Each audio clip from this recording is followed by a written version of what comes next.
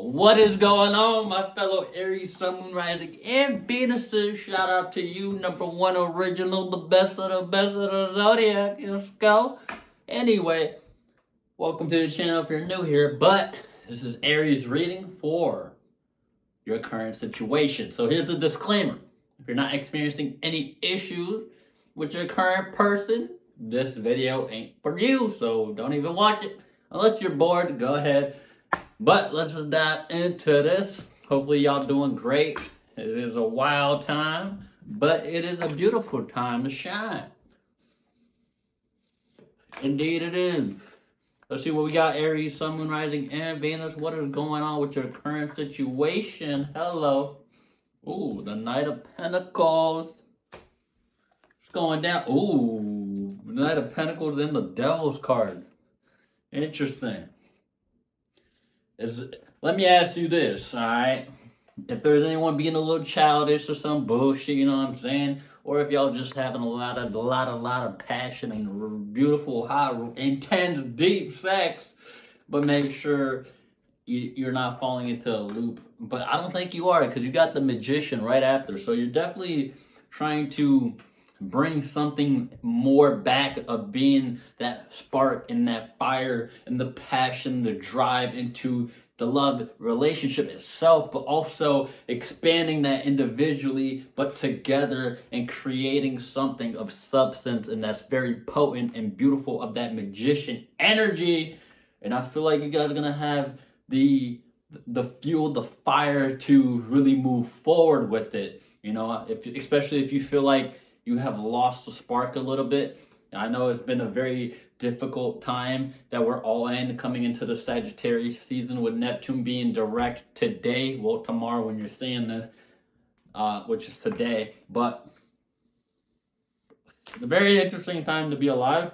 But you do have the Ten of Pentacles at the bottom, so definitely some successful opportunities of abundance and that nurturing element, as you see with the beautiful dogs right here, keeping it company, but having that Pentacles energy of really harvesting the beautiful rewards. And this right after that Magician, and wow, this card just flipped out from the top, and I was like, oh, hello. So you're definitely, you guys both know what you stand for, what you bring to the table. You're not tripping. You're pretty much understanding on how to navigate through these times, all right? And you're not tripping. If you are tripping, remind yourself of your power. Your word in your tongue is powerful. The way you speak to yourself, the way everything is pushed through within and out. So if you feel like you're tripping, it's okay.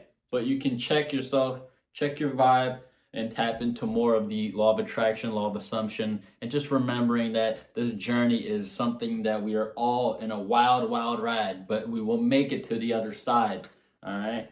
What's the next card? Well, what's under the Devil's card? Ooh, the Knight of Wands. So very fast-paced movement and action that feels really connected to that passion. You know what I'm saying? And it's running towards the fulfillment and security in self, and that mature, grown aspect of who you are, and not tripping. So what's under the Magician here? The Hangman is under the Magician.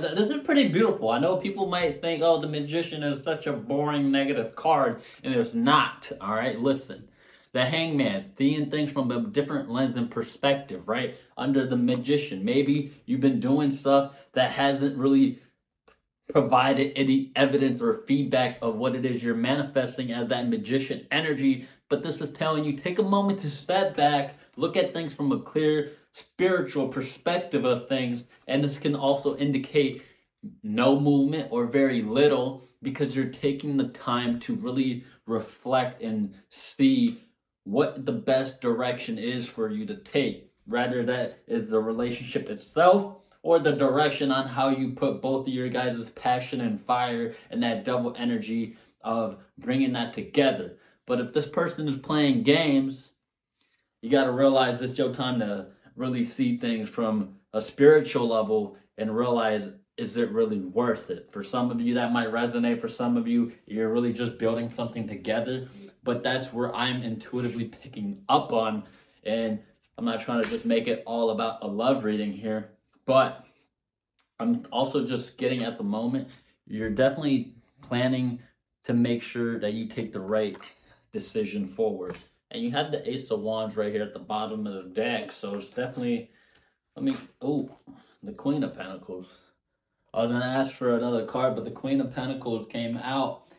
So holding the value and the understanding of that pentacle and being the embodiment of what it is you're choosing to do that is on a spiritual level to ascend, or it's a loop that you're like trying to overcome and pass the test, okay?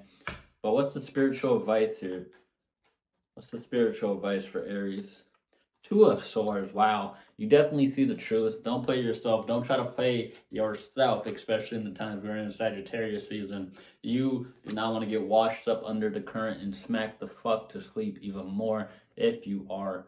But you don't want to go to that. You gotta accept the truth and allow yourself to really navigate these waters, okay?